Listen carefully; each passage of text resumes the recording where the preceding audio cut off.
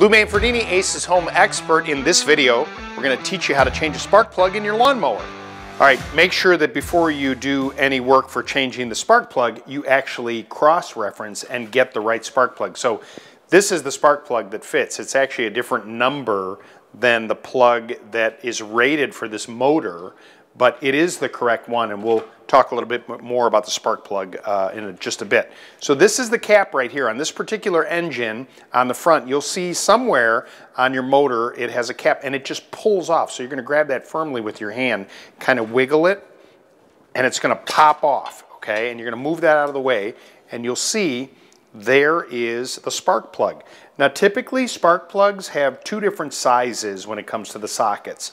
Either a 5/8 inch deep well socket like this, and this is specifically for spark plugs, kind of looks like that, or an 11/16 socket. Now looking here, I do this a lot, it's an 11/16 socket.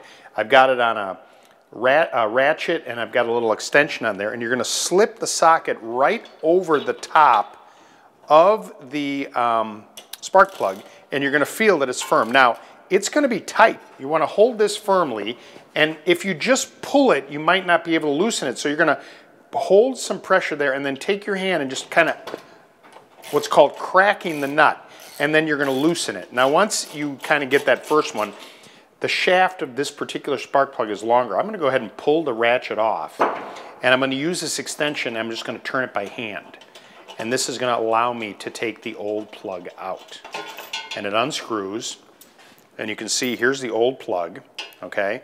And now this is the Kohler number because it's a Kohler engine, and when I cross-referenced that, it came up with this Champion spark plug.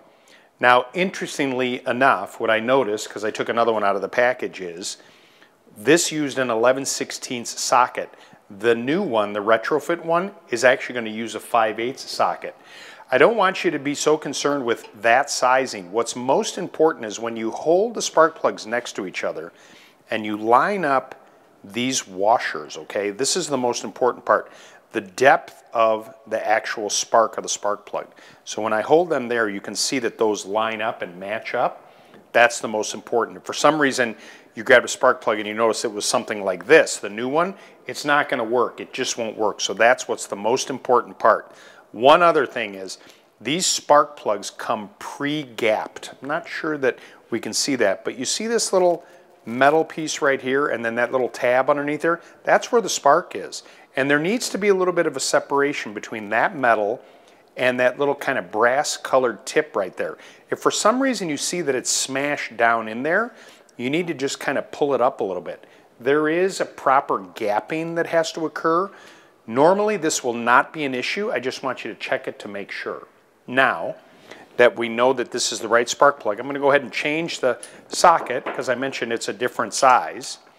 One thing that you'll notice with deep well sockets here that are designed for spark plugs, this will be tough to see, but there's a little rubber gasket inside here that is designed to actually hold the spark plug. So when you place that new one in there, see how it doesn't seem to go in there?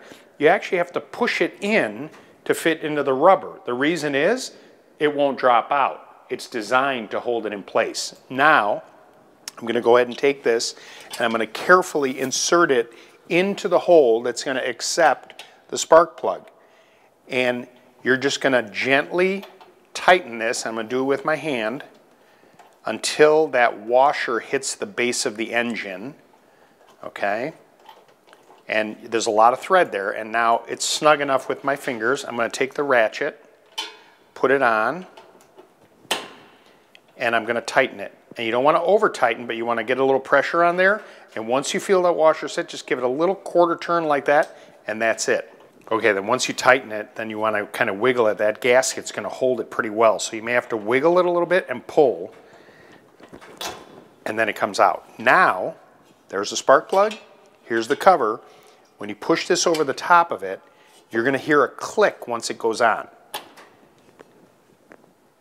You just replace the spark plug on your lawnmower, it's going to run a heck of a lot better. My video on how to change an air filter on your gas-powered lawnmower is coming up next.